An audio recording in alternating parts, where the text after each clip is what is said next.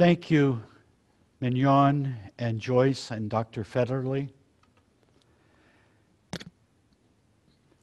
I'd like to share with you these words as I light the chalice flame. A flame casts light that illuminates darkness. So may we, through the acts of understanding, penetrate into the unknown and unseen.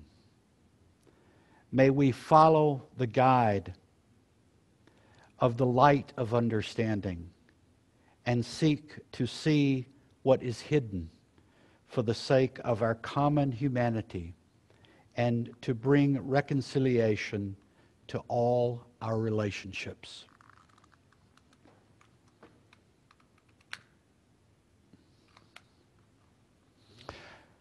Today I will be talking about my experience of race and becoming, I hope, more aware of its power and influence as an issue, a social issue. And I'd like to share with you as opening words some remarks made by a black writer and a Native American writer that help us to see from the perspective of people who are outside of the majority group in our society. The first reading is from John A. Powell and is entitled "The Invisibility of Whiteness." The invisibility of whiteness means that one doesn't have to notice that one is white. So there are people, and then there are black people. There are people and there are Latino people, and people, just folks, turn out to be white. But we don't notice it. White people don't have to think about race. That is the benefit of being white, of being part of the dominant group. Just like men don't have to think about gender. The system works for you, and you don't have to think about it. So they live in this social world unique to them, and then they don't have to think about it. First, they think about race as something that belongs to someone else. The blacks have race, maybe Latinos have race, maybe Asians have race, but they're just white. They're just people. That's part of being white. The second reading is from a Native American writer who is anonymous, who wrote, "Sometimes, when it's just the stars and the moon and my thoughts, I wish I could place your hand upon my beating heart so you can feel this unforgiving generational trauma that haunts my soul. I am not soliciting sympathy. I simply want you to understand the red road I travel."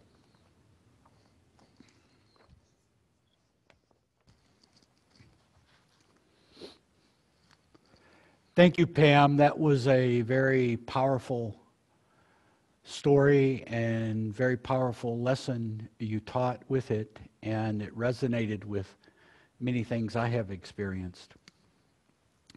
The following stories are drawn from my life, and they represent points along a journey during which, slowly, very slowly, I became aware of racism, its power, its omnipresence, and its invisibility to those not affected by it. I do not claim that I have arrived at a point that is racism-free. I own my limitedness, imperfection, and fallibility. Yet I hope that over the years I have gained in awareness of the power and the corrosive force of racism. I believe that the following stories illustrate how easy it is to absorb racism, how it affects everyone, including those who believe that they are free of all traces of racism.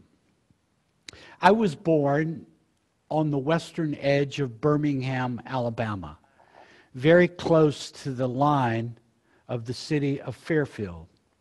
My social life, my family's social life, transpired within the orbit of Fairfield. The daily life of my family and everyone I knew was segregated. Racism was the unquestioned assumption that was always in the background, sometimes in the foreground. It did not need to be explained or justified. It was what it was. When I was 10 years old, during the early days of summer, I was incredibly excited because I was about to be able to walk on my own the 1.5 miles from our home to a public swimming pool. This public swimming pool was the place my sisters and brothers had swam for years, and I, being too young to join them, had watched them with great envy looking outside the iron gate. On this day, I walked proudly the 1.5 miles to the pool, and on my arrival, I was shocked to learn that the water had been taken out of the pool, and the pool had been filled with sand beyond the brim. Someone nearby, a stranger, told me, "Yeah, this is the way we're going to keep the blacks out of this pool." I was upset that I missed out on swimming. I walked 1.5 miles back to my home, despondent. Never did it enter my mind for a second to think about the immense hatred required to do an illegal act like this by certain people. Summer passes to fall. There's a bombing at a church about 10 miles from my home. 4 young girls are killed. Years later, when I was working in Birmingham, about 5 years ago, I had lunch with one of the young women who was nearby when this blast occurred. She is a survivor of it, and this event haunts her terribly, even unto the present. I knew men who were surely like the men, I thought, who did this deed. I knew people who had so much hatred they were capable of doing something like this. And at that early age of 10, I had a visceral sense that there's right and wrong, good and evil, and I wanted to be on the side of good. But it did not really enter my mind that there was something omnipresent like racism that made such deeds possible. My family was a study in contrasts. My father was progressive and liberal in his views about race and politics, but he never talked about it publicly outside the home. My mother, however, expressed racist views and opinions. I loved both of my parents and respected them, but I strongly favored the views of my father. Extensive and lively debates occurred within our home, but not outside the home. The story of race in my life growing up would be incomplete without mentioning Maddie. Her role in our family life illustrates the ambiguity of race in the South.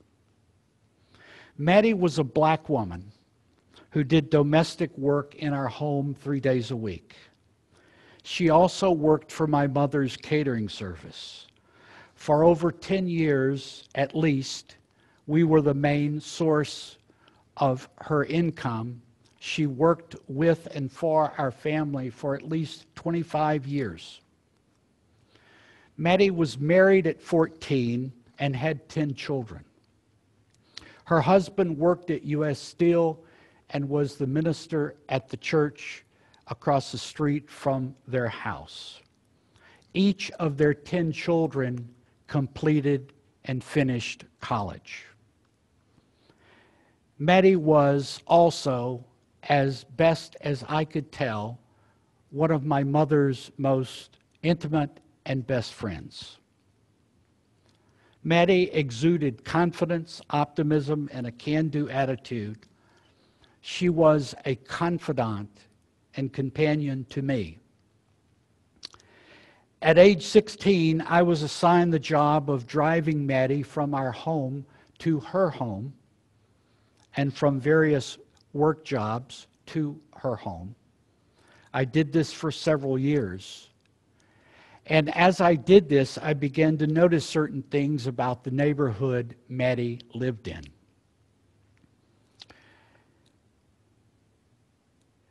The homes in Maddie's neighborhood were probably at least half the size of white people's homes. The pieces of property the homes sat on were about half the size. There were no alleys, no sidewalks, and the streets were more narrow, and nobody, it appeared, had a garage, so that everybody's car had to be parked on the street, which meant that the roads themselves in the black neighborhood were very difficult to navigate. I saw this as the way of the world, and I knew the reason why they were living in cramped quarters. It was because they were black. I was very unconscious, even then, of racism as a force. When I was a sophomore in high school, our school was suddenly integrated. White children fled to private schools. I fled to a nearby public school in Inslee. My history teacher was a black man who wore a suit and a tie to work each day. He exuded a great dignity. He never used notes to speak. He loved history. He loved teaching history. I developed a great admiration for his dignity. As years passed, I marvel at his self-possession, his sense of dignity, his dedication, and his love of his own life and his affirmation of his own life and what he did amid this sea of racism in which he lived. After a year, I returned to Fairfield High School. There was tension in the air continually.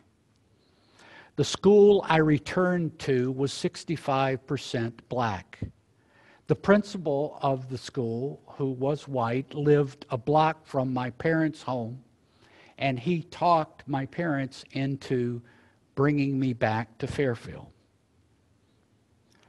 In the fall of my junior year, I was, among other things, on the basketball team. I know that's an absurdity, but the white coach was recruiting everybody he could to balance his team with white and black players. In the fall of my junior year, we went to Hueytown, Alabama. It was probably the very first time black people, for our team was mostly black, had played against a white team in a totally segregated town. Tension filled the air. Midway in the first quarter, a fight broke out, and soon both stands on either side of the court emptied onto the floor of the court, and an immense brawl broke out. Our coach instructed us, yelled at us to quickly leave and get into the bus outside the building. We did so. Outside, a bus was waiting for us, As we clambered inside the bus and closed the door, a gang of white youths, teenagers, came rushing up upon the bus and started cursing and yelling and banging their fist against the wall of the bus and against the pane of the bus. And I was terrified looking out. And although the hatred of those young men was cast towards the black persons in the bus, I sensed and I felt and I saw their twisted faces and their raw hatred. And I wondered what on earth could create such depth of hate. Years later, I am a UU minister serving a congregation in Florida. I'm attending a training event on conflict resolution. It's being led by a couple, a white clergy couple, who were Presbyterian ministers and who had worked with Desmond Tutu, Bishop Desmond Tutu, in South Africa dealing with conflict resolution. They had come to this particular facility and to which leaders from all over the community had been invited to teach conflict resolution.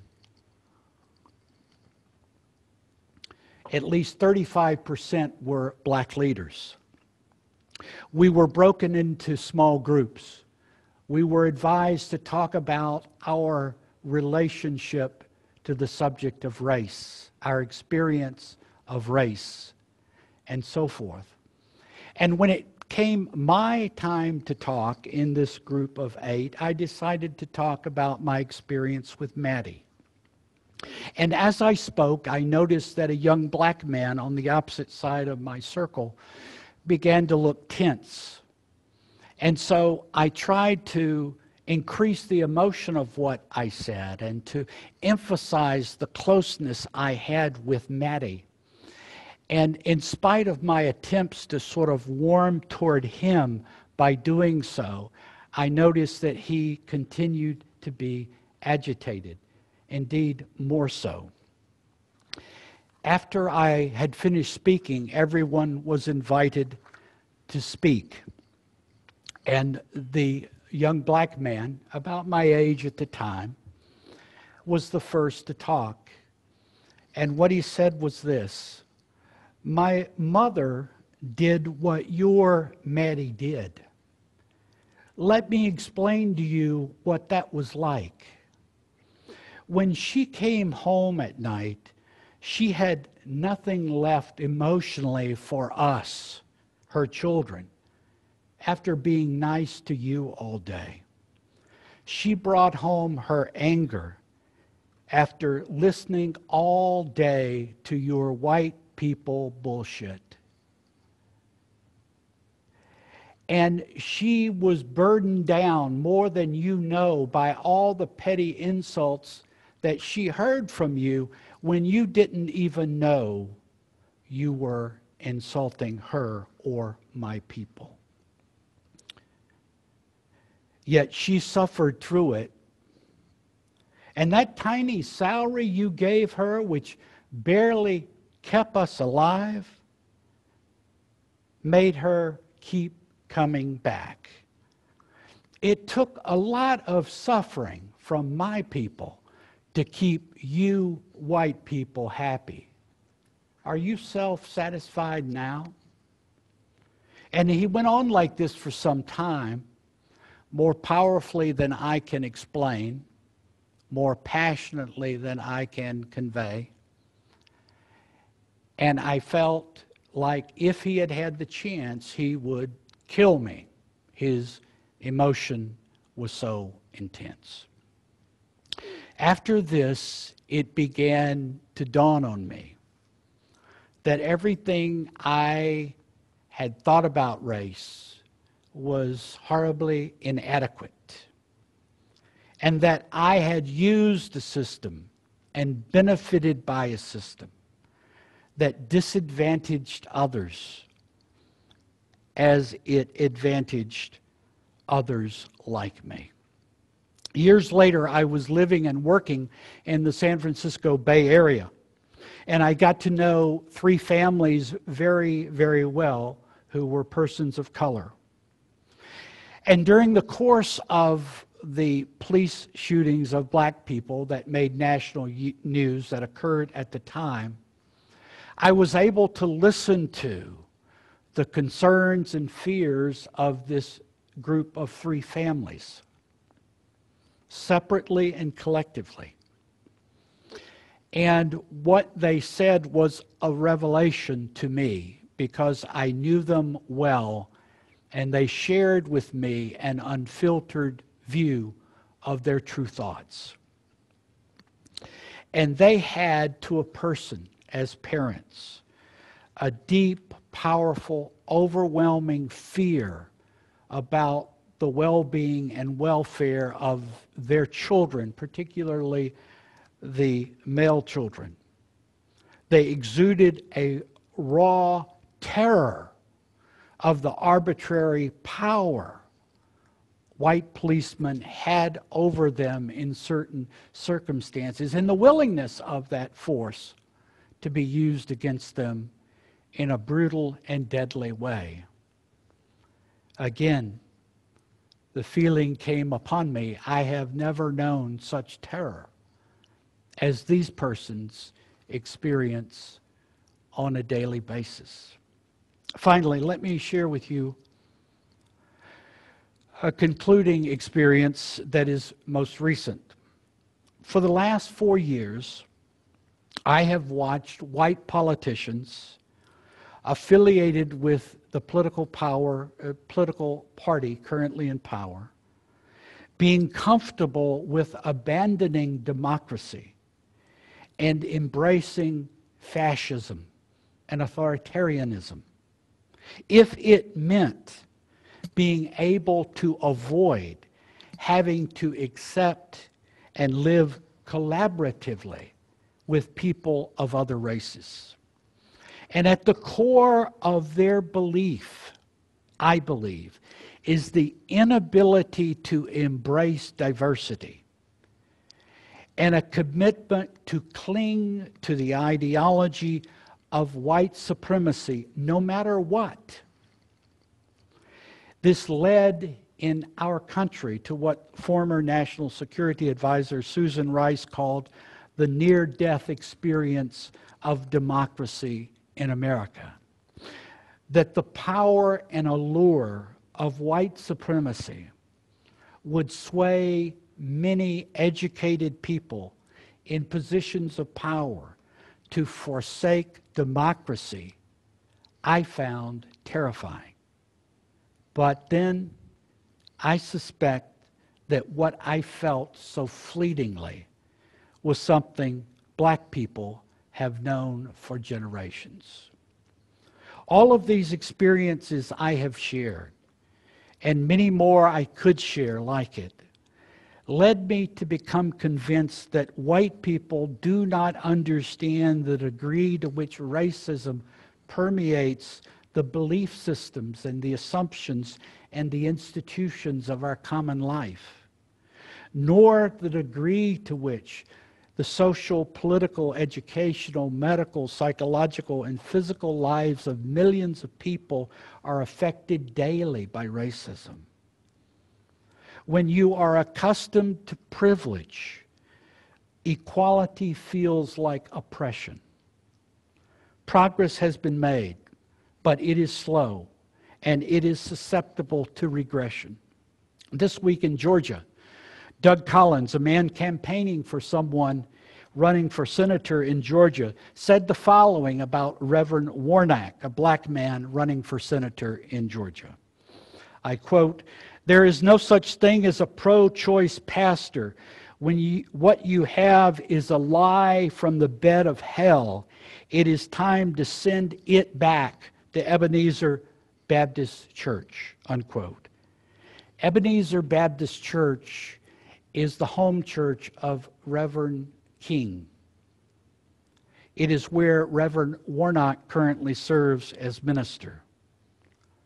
What was Doug Collins who is a chaplain in the U.S. Air Force Reserve with the rank of lieutenant colonel, and a U.S. representative for Georgia's 9th Congressional District, referring to when he said, "Send it back to Ebenezer Baptist Church." Was he referring to Reverend Warnock as it?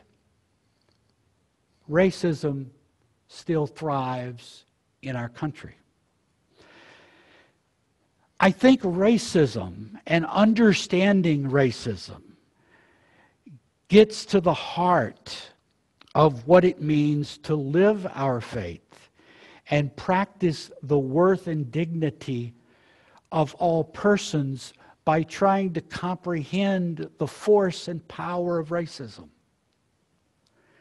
I do not often know what to say about race, fearful that I might offend someone by what I say, or say something that is incorrect, or wrong, or flawed in some deep way, and therefore most of the time I keep quiet. I am also uncomfortable with white people who hammer away at others about racism. And I am aware that anti-racism work has sometimes, by whites, been weaponized against other whites. I think black people are the best authorities on racism. I think to be fully human, all white people must understand the depth and power of racism. I don't always know how to express that. My posture is to listen and learn about my privilege, as these brief series of stories have illuminated. That often is a path going from unconsciousness to more conscious that is very arduous for the people so involved. I am encouraging each of you, if you are willing and able, to watch the film which will play after this service. It conveys so powerfully and simply what I would want to say about the nature of racism.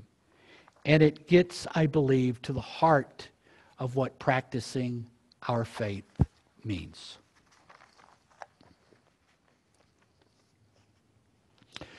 As I extinguish our chalice flame, I share with you these words of benediction from Reverend Rebecca Parker. There is a love at work in the world. There is a love holding us. There is a love holding all of us. May we rest in this love. Amen.